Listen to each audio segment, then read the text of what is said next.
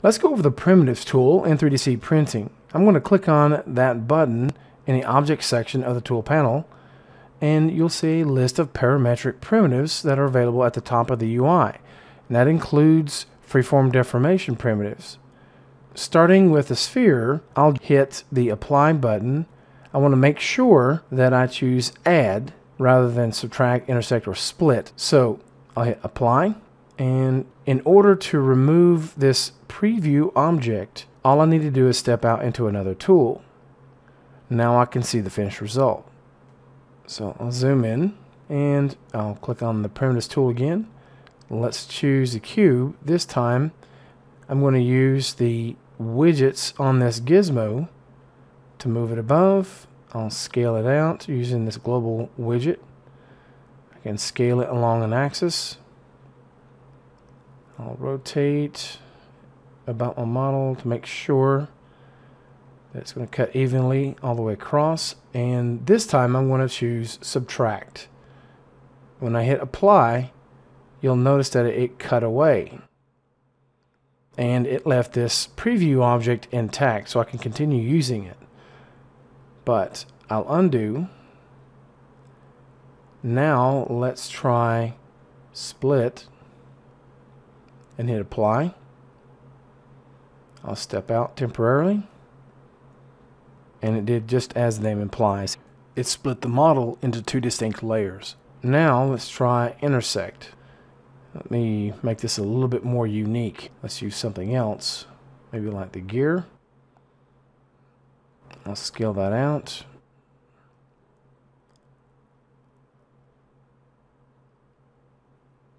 Okay.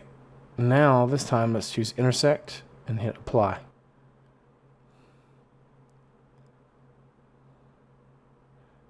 So yeah, you can make some really crazy shapes with this particular tool, as you'll see.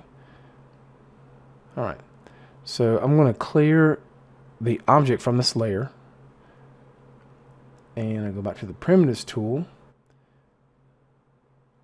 And you'll notice in the tool options panel you have a number of different options for things like the number of teeth, sharpness,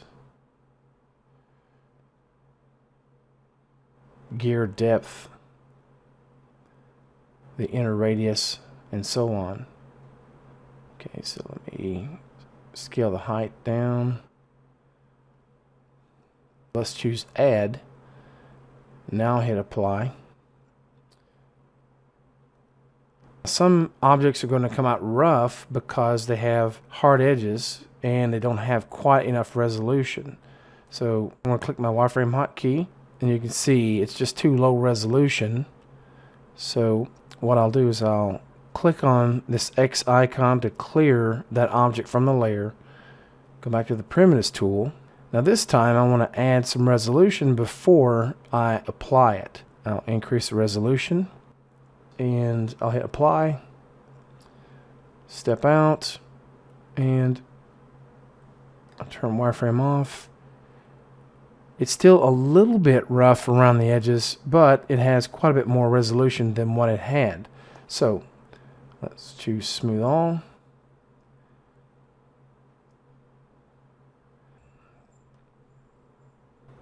I'm going to bring this object up. Okay, let's go back to the primitives tool, and let's choose something like this. Change the inner radius.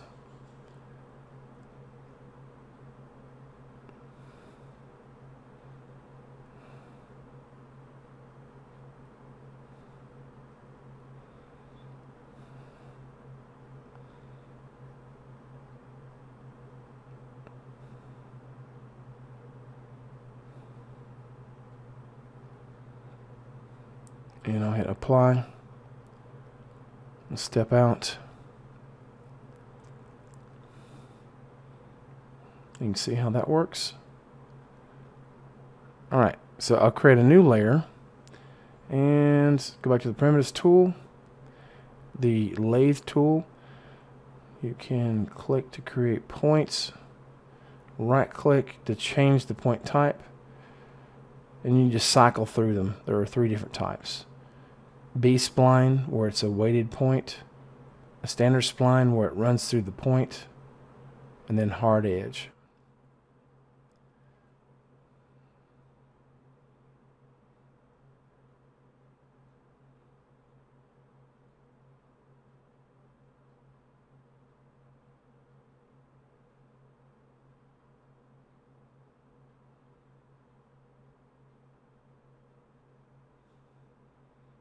Alright, now I'm going to create an anchor point here so I can move this one. This will allow me to make it hollow.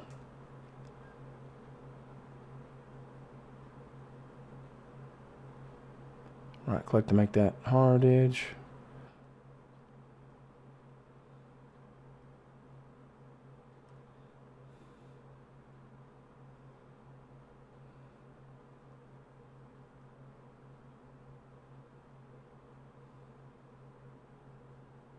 And then we can save the curve, we can reload it at another point, and if we want we can change the type from cylinder to cube. Go back to cylinder. If I'm happy with that, I'll hit apply. Let's look at the text tool.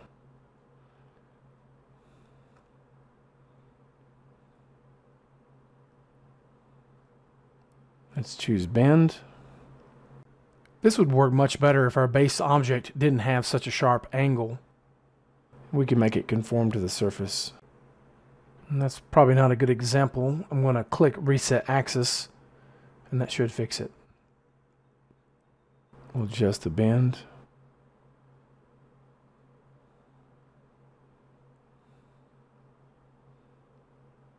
Okay, and let's subtract. Hit apply. I'll undo that. I need to add some resolution here. Now hit apply.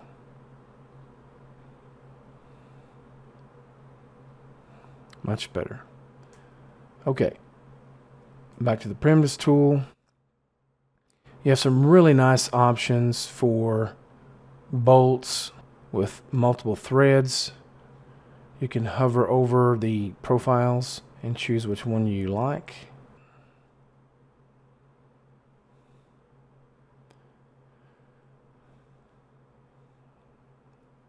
You have bolt heads.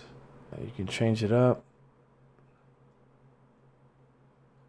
You can click use slit and choose among the different options there. Let's choose another primitive. Alright, so the next thing we want to look at is the click to place option. Let's go back to a bolt head. I can choose click to place, and what this will do is it allows me to use my brush radius to set the scale, and also the normals of the surface beneath the brush. It's going to use that if I check stroke direction. So now when I click, it automatically does all three, so it's a quick line tool. I can scale my brush a bit higher. Let's now look at the freeform deformation primitives. If I check transform lattice toggle, it gives me a standard transform gizmo to use for the entire object. Uncheck that. Now we can use the cage points. We can choose from a few presets, and we can have it work in symmetry. If I click a point on one side, you'll notice how it mirrors that action across the x-axis. Alright. Reset the primitive. You can also use models from the models palette in order to utilize those as freeform primitives. You can add to your collection by clicking on the new icon to locate an OBJ file on your hard drive. We can set an arbitrary number of control points. Let's say 4, 3, and 3. Now we can go to the E panel and choose a selection marquee to make it easier to select multiple points. Oops. This is a good example to highlight the need to uncheck click to place when you're done using that particular feature. So now I'm just going to use my freeform lasso to drag select around a group of points and use the widgets on my gizmo to make localized edits. Reset the primitive. And that's going to conclude this quick overview of the primitives tool in 3DC printing. Thank you for watching. We'll see you next time.